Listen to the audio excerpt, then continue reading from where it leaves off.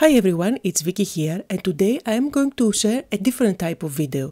So I am going to show you the Nuvo mousse by Tonic Studios, and I am going to demonstrate different ways to use them, as well as we are going to explore together the properties of this medium. Before I start, I want to let you all know that Tonic Studios were kind enough to send me these products to try them out. I have been playing with them for a while and I love them, so I decided to make a video. They did not ask me for a video and they certainly didn't pay me to do this. So let's start by taking a quick look on all the colors available at the moment. The embellishment mousse comes in this type of pot, which is nice and wide at the top, which makes it really easy to use the spatula to pick up the product. Now, there are widely available 12 colors, and I'm going to show you all of them here.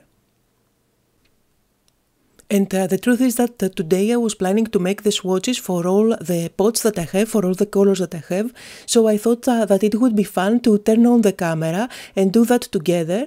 So while I am doing this job, I can also film a video and let you all know about the properties and how I use them. And these are all the new colors, 12 new yummy colors that have already hit the market and you can get them. And just because I wanted to swatch them, I went ahead and created this template. This is a template that you can download from my blog, and you will find a link down below. So I am going to open one pot after the other, and I'm going to swatch them just with my finger. You can see that it's very soft. It's like butter, I would say. And at the back, you can see the name of the color. So I am going to pick up a little bit of product with my finger and do a little dot at the corresponding box. Now, what I love about this mousse is the shine that it gives on your projects. It's pearlescent, and I think it has mica inside, which gives it a beautiful shine. It's really easy to clean up from your fingers. It doesn't stain your fingers at all. As you can see, I just wipe it off with a baby wipe. And when they come with this foil on top that you need to peel off. In some pots, I just peel it off completely. In some others, I am leaving it as it is. It doesn't really matter what you do with the foil. Just remember to put the cap back on. This is a product that will dry with time. Just remember to put the caps back on and they will not dry on you. So I will continue doing all the swatches and playing with my mousses. I really had a lot of fun while I was doing that, and the colors that I am swatching at the moment are the 12 colors that have been available for a while in the market.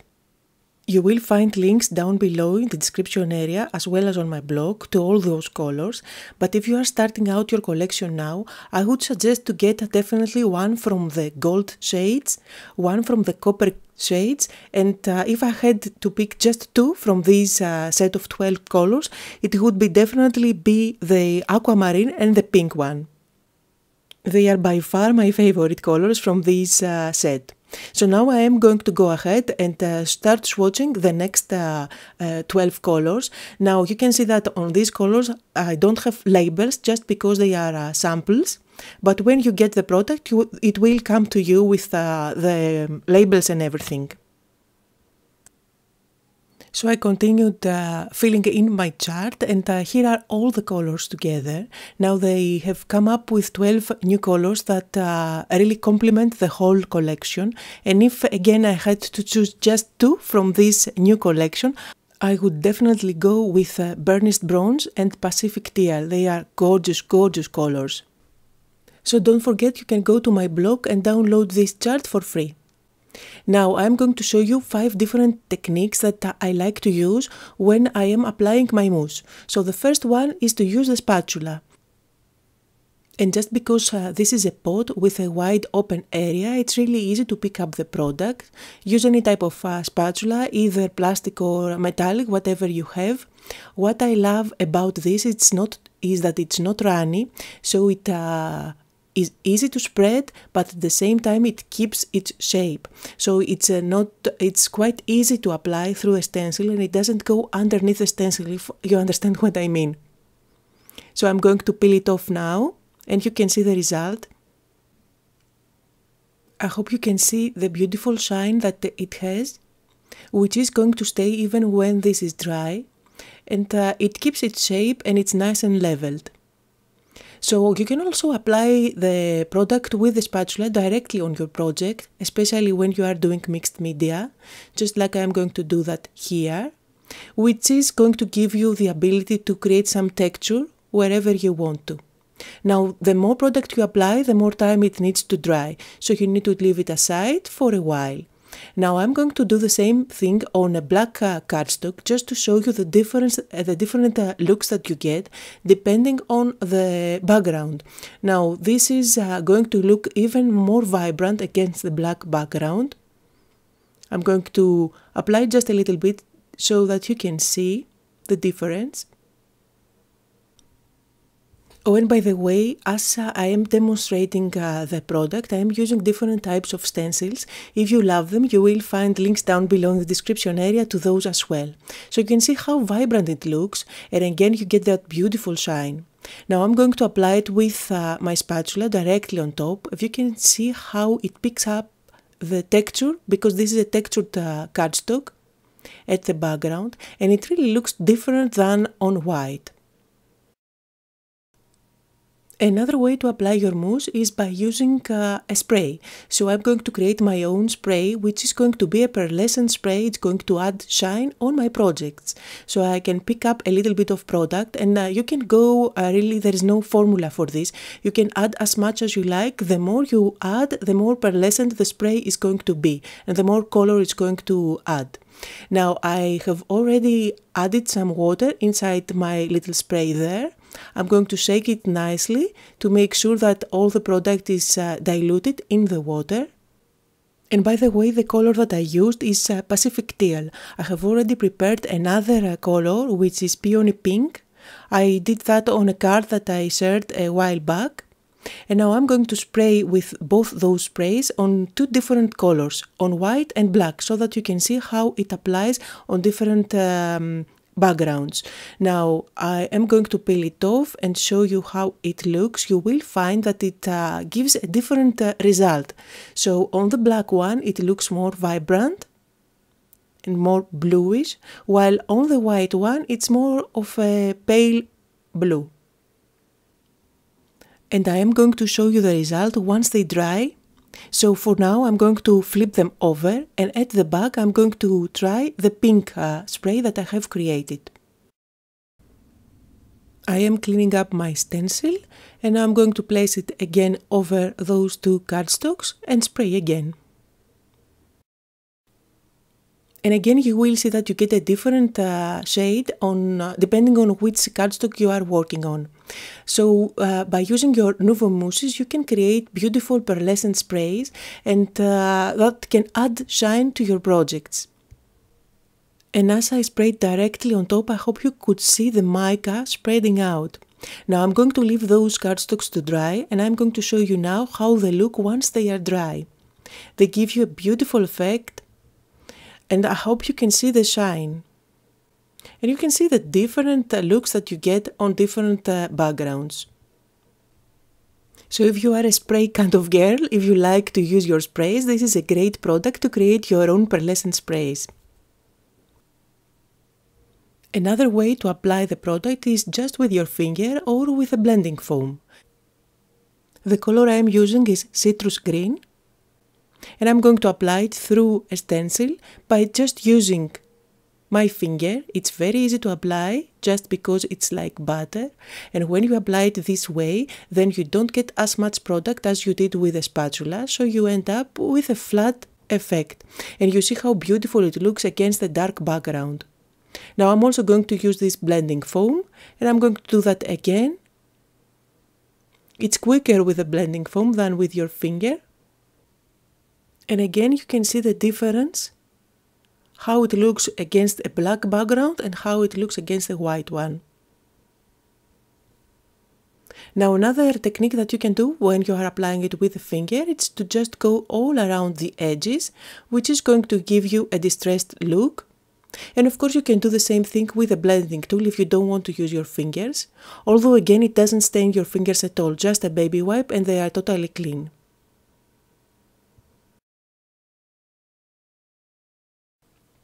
Now another way to use your mousses is by watercoloring. So I'm going to use them to color my flowers. I'm going to stamp a flower and a leaf there just to demonstrate how they work. Just because the mousse is a water-based product, you can dilute it with water and you can just pick it up with your brush and color in your images. By the way, I am stamping with archival ink on a piece of watercolor paper. I am using archival ink just because it's going to dry permanent and it's not going to smudge or smear when I apply my water. So with my spatula now, I'm going to apply a little bit of color on an acrylic block. And this way I am actually creating my palette. You can go ahead and apply as many colors as you like for coloring your image. And remember, it's better to apply a little bit of paste on an acrylic block to create your palette rather than dipping your watercolor brush directly inside the pot, because if you do it this way, then it's going to transfer water inside the pot. So as you can see now, I am just picking up the color and coloring inside my flower. And what's great about this technique is that you're actually creating your own shiny watercolors. So when this is going to dry, it's going to be nice and shiny and very pearlescent. I'm going to color in all the areas here. I'm not doing any shading or anything, just basic coloring to demonstrate the look. After it's dry, I'm going to make sure that everything is nice and dry. I'm going to try to catch the light for you so that you can see how beautiful it looks with all that shine. And the fifth way that you can use your embellishment mousse is on your mixed media. So you can use your brush. This is a totally dry brush to do dry brushing. So I'm just picking up a little bit of the mousse and applying it on my object there. And this way you can use them as if they are patinas. It colors and it adds shine at the same time. You can leave it to dry and then move on to the next color, or you can apply the color before the previous one has dried so that you can blend them directly on top of your object. I'm going ahead and adding 2 or 3 colors and even gold. And once this is finished, I'm going to show you how it looks. And again, remember that this is dry brushing. I haven't dipped my brush at water at all. These are totally dry brushes. So this is how my embellishment is looking at the end. Shiny and with different colors, and once it dries, it doesn't wipe off. Perfect for your mixed media. And since we are playing with the mousses, let's find out if they are permanent when they dry. So I'm going to apply a little bit of color with a blending foam, and I'm going to apply it in both these areas. You can see how beautiful it blends. You can create beautiful backgrounds for your card making as well as for art journaling. So anyway, just because I have fun playing with them, I am going over with a stencil. And I'm going to do that for both these cardstocks. And just because I am applying just a little bit of product, it's going to dry super quickly. Now it's totally dry. And with a water brush, I am going to try to move the color. And as I am trying to do that, you can see that it is permanent. It doesn't wipe off. And I'm going to go over it with a wet baby wipe, and you can see that it doesn't move the paint. I'm even going to spray, and I hope you can see that the droplets come totally clean. So it is permanent when it dries. Now I'm going to apply some matte medium over it just to make sure that it doesn't smudge or smear, so that I know if it works for my art journaling. I always like to do this type of testing when I get a new product so that I know exactly the properties and how I can use them. Which means that they are safe for using them as backgrounds on my art journaling. And now I want to find out if they are porous, to see if I can use my big brush markers over them for my shading technique that I do on my art journals all the time. So I'm just going to directly apply a little bit of ink with that marker, and you can see how beautifully it blends, although I haven't applied any matte medium on top, which means that the mousse is turning the paper into a non-porous surface, perfect for my shading techniques. And I'm really happy about that. But if they don't react with water when they dry, can I still do the ghost technique? I'm going to try out now. I'm going to apply again a little bit of product on a page, and I'm working on a mixed media paper by Ranger. And now I am going to apply a stencil, and with a wet baby wipe I'm going over the stencil to see if I can lift a little bit of that mousse. And it works perfectly fine. But remember, this wasn't dry. I didn't leave enough time for the product to dry. Now I'm going to use my heat gun. I'm going to make sure that this is totally dry, and then I will try the ghosting technique again. Based on the testing that we did earlier, this should dry permanent, so it shouldn't move the paint. I'm going to try it anyway, making sure that everything is nice and dry. I'm going to apply the stencil again on top, and with the same baby wipe, nice and wet, I'm going to try to lift off the product. And you see that it's nice and permanent now. So to conclude, this is a lovely product to have in your stash. I love that you can apply it with a spatula, you can make your own sprays, you can use a finger or a blending tool to apply it, you can even do watercoloring, and even use it as a patina with dry brushing. And here are a couple of examples. This is a card that I have created with lots of shine. I have used a stencil as well as a spray for the background. And I have also used it on a mixed media canvas. I have added some stenciling at the back. I hope you can see the texture that I got. Also, I have colored the sides. And also that brush that you see, that dimensional element, is done with dry brushing. So I hope you had fun as we were exploring all the properties of the Nuvo embellishment mousse.